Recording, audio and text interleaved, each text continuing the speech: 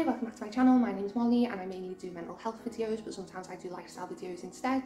And today I am going to be talking about 6 signs that you might have BPD, which stands for borderline personality disorder.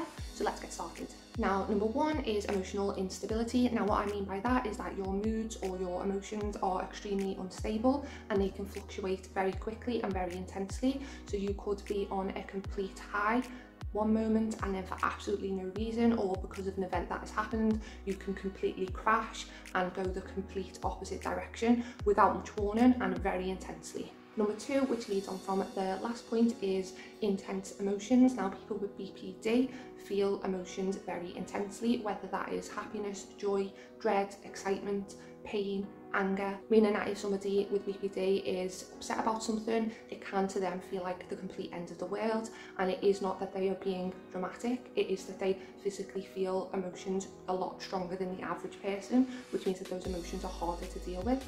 Number 3 is disturbed patterns of thinking. Now, this can be anything from thinking of really disturbing subjects and events that could potentially happen, or completely made up events in that person's mind that are distressing and disturbing to them, idealized pathology, and also people with BPD for psychosis, and it is often around the disturbing thought patterns and patterns of thinking that they've been experiencing. Number 4 is impulsive behaviour. Now, this can be anything from impulsive self-harm, from gambling, any behaviour that could potentially get that person in trouble or is dangerous. And because it is impulsive, quite often there's no warning sign that that person is going to enter into that behaviour, and there's not normally a lead up to the person presenting such behaviours. It is normally something that just can happen in a split second, and often the person who's done it afterwards doesn't really understand why they did it, or they will feel extreme guilt for the behaviour or action that they have participated in.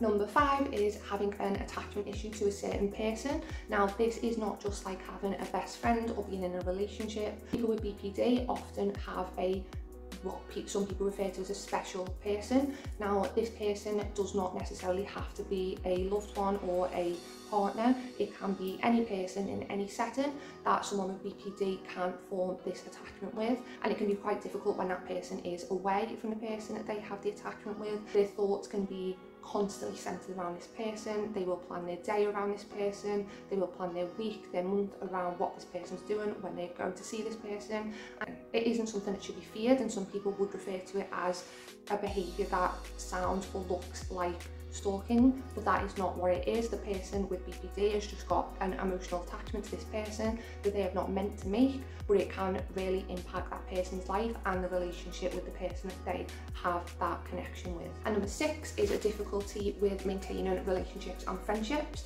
So if you have BPD, you might meet a friend or get in a relationship and it will be extremely intense very quickly. From the get-go, it will be intense emotions, whirlwind of love and happiness and joy, but then a lot of the time all that can come crashing down, and it can be difficult for somebody with BPD to maintain that relationship for an extended period of time or that friendship.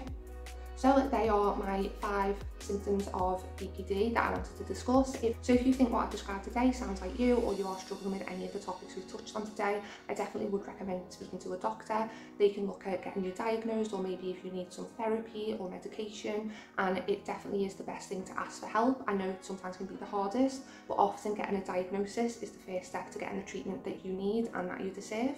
So if you've got any other questions or you've got any recommendations, please do leave them in the comments down below. This is a series that I am going to be doing on this channel. I like to keep it short and sweet, so any further questions that you might have, or you want to go a bit more in depth, then feel free to get in contact with me. I'll also leave my social media account here so you can contact me on there, and I do a lot of mental health talk over there as well. Please give this video a thumbs up if you enjoyed it and if you'd like to see more, and if you wouldn't mind, please subscribe, and I'd love you to join this little family that we're building here. And wherever that you are, I hope you have a lovely morning, day or night, and I'll see you again next time. Bye!